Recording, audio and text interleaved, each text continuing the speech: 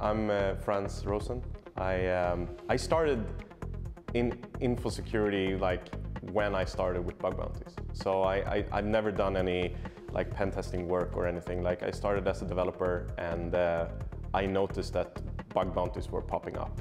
And it was like these first companies starting their own programs. And that was my first introduction to actually trying out to break stuff. And I had a couple of friends and they showed me what to do and like how to do it.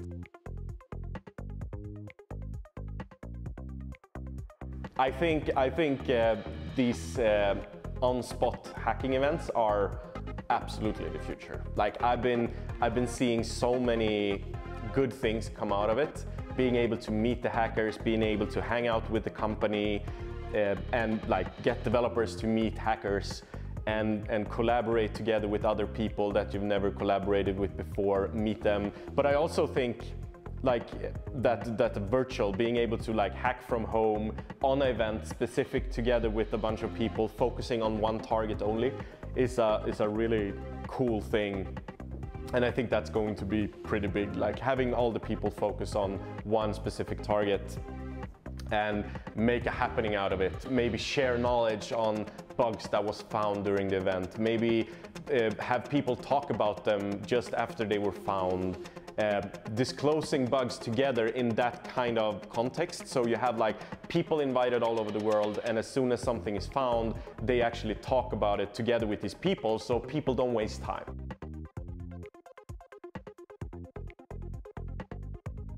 If you have the curious mind, you could always utilize that to explore new things. And what I've been giving to like new people joining is, of course, like a bunch of material to read. Like there's a bunch of good books like Web Hacking 101 by Peter Jaworski, and there's a bunch of these material that like can get you started.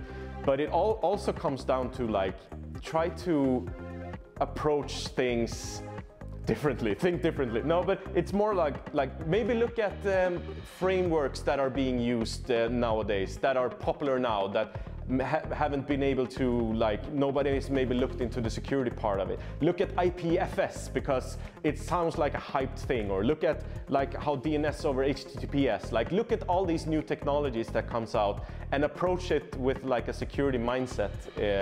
It sounds really hard maybe, but it's more of like, look at how the history repeats itself. Like you have a bunch of history, look at like PHP, everybody thinks PHP is broken, but you have like almost like 15 years of history where a lot of people, a lot of bugs were found.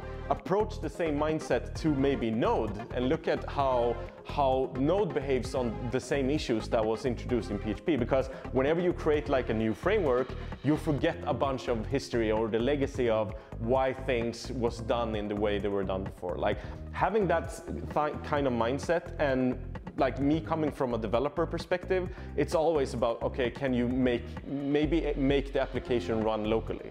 Because if you can make it run locally, you can maybe test out a bunch of things yourself without not knowing what's happening on the other side. So having that ability to like, I can actually get this application to run on my own computer is a really valuable thing. I think that has helped me a lot, and also to understand like what is going on here, like why is this happening when you're doing this, and that has been a way for me to actually understand that. But yeah, I would say like read and try to get at least some knowledge around how code works or how to run code.